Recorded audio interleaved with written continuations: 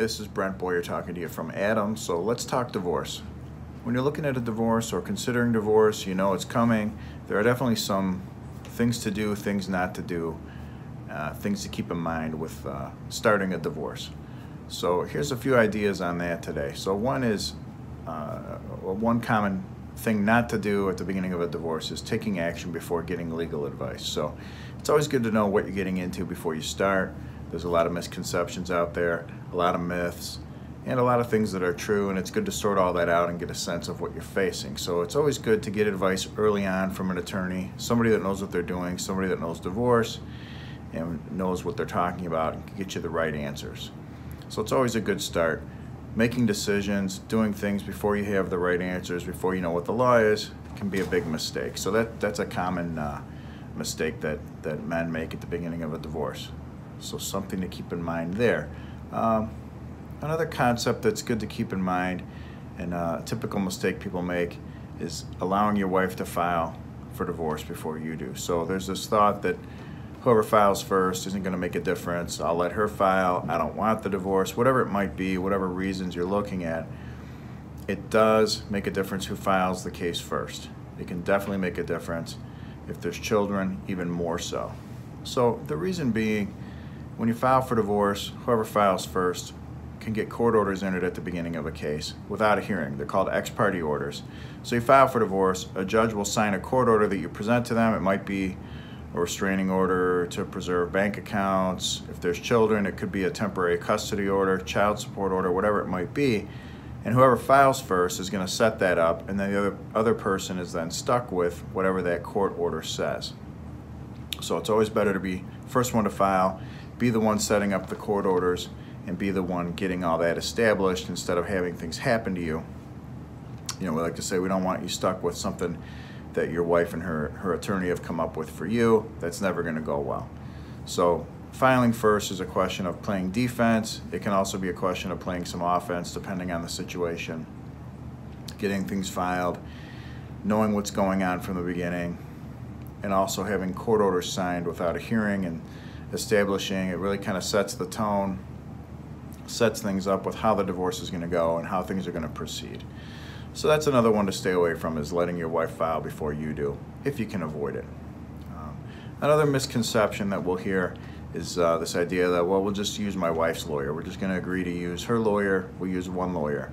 So, you know, first of all, it is possible to get divorced and only one of you has an attorney.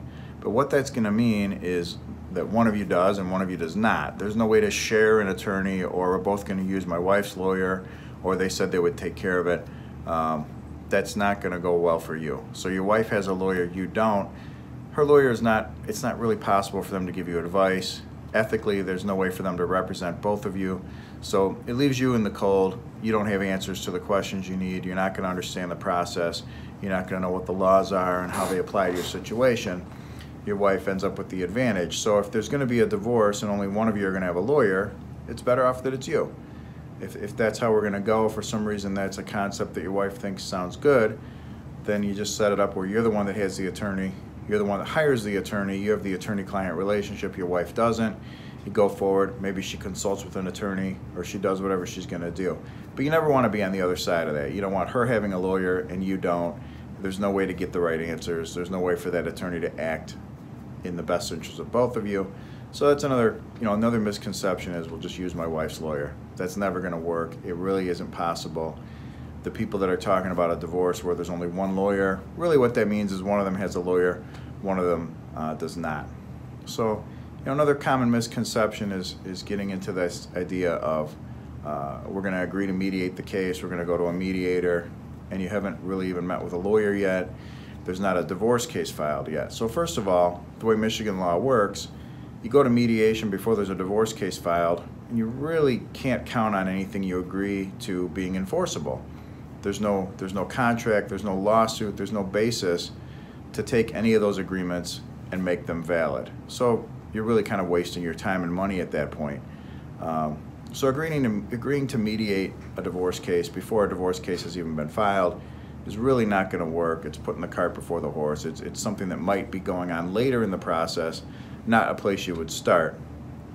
And then agreeing to mediate before you talk to an attorney can lead to a lot of problems too. So even if there's already been a divorce case filed and you're talking about going to a mediator, you'd want to get legal advice from an experienced divorce attorney, because at mediation you're going to be asked to make decisions and respond to things, and if you don't know what to expect, what the laws are, what's typical, there's no way to respond, and it's easy to fall into a trap. You start agreeing to things when you don't fully understand the implications, you don't really understand what you're agreeing to, and at mediation, the whole idea at the end of it would be you'd sign an agreement, you make an agreement, and then you're bound by it.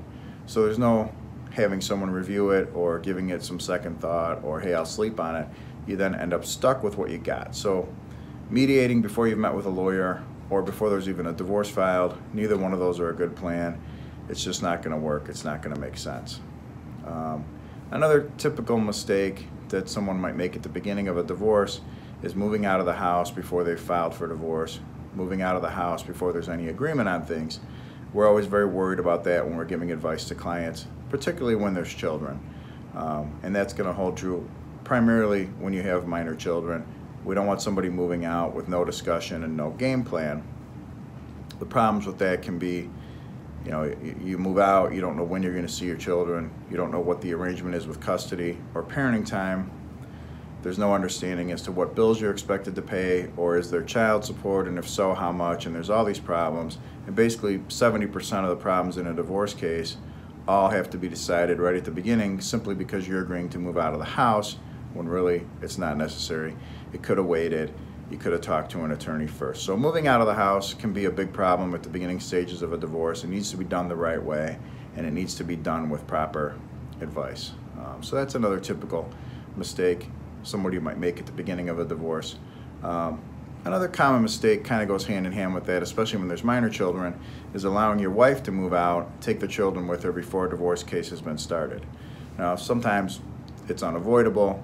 Obviously, you can't control everything that your wife is doing, but if it's possible, if there's a discussion and there's still a way to have some control over the situation, you do not want your wife moving out and taking the children. It leads to all the same problems that we were just talking about a minute ago. Now you're wondering what's going on with custody, what's the parenting time arrangement, am I supposed to pay child support, do I have to pay the bills, what's expected, all because your wife moved out and took the children. So some of these concepts go hand in hand. The idea of filing first and the idea of avoiding your wife moving out with the children can go hand in hand. If we file first, it's possible to get a temporary order that requires the children to stay put in the home. Now, if your wife is going to move out, we know what's happening. We know she can't really take the children and move out. She can move out. It probably means she's not moving out. But in any event, you have some say in it. You have some control over the situation, and there's some reasonableness instead of somebody just doing whatever they feel like, being impulsive, being emotional, and causing everybody a lot of troubles. So that's another common mistake when it's avoidable. You do not want your wife moving out of the house and taking the children if you can avoid it. Another common misconception at the beginning stages of a divorce, a mistake that somebody might make, is getting into a discussion about specifics on settling a particular issue. Let's say it's child support numbers or dividing assets, whatever it might be, and agreeing to things and being bound by things without really understanding the big picture of it, making promises you can't keep. It's a common problem. You want to have a meeting with a divorce attorney before you really commit to here's what we're going to do and who's going to get the house and how we're going to divide things and what we're doing with custody or parenting time or support or spousal support, whatever it might be. Agreeing to things without running it by an attorney first can lead to a lot of problems.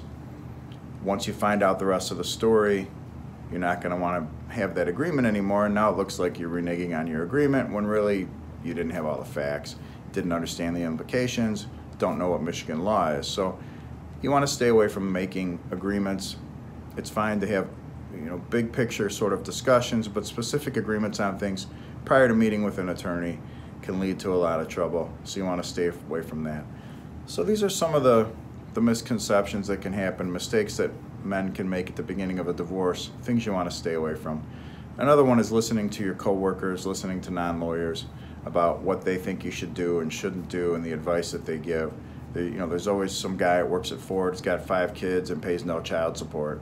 And that's not really what's going on. People tend to tell you what they want you to hear, whether it's telling you things that are way beyond what's possible, or making it sound real good or making it sound really bad. It's hard to get the straight story out of somebody else, a coworker, a friend, whatever it might be. You don't have all the facts. So you don't want to get hung up on comparing their situation too much to yours or getting a sense of their advice. In general, you want to run it by a divorce attorney, get a sense of what you have. So that gives you some things to go on. It's a starting point. Those are some of the common mistakes at the beginning of a divorce in the beginning stages. I hope that helps. Thanks.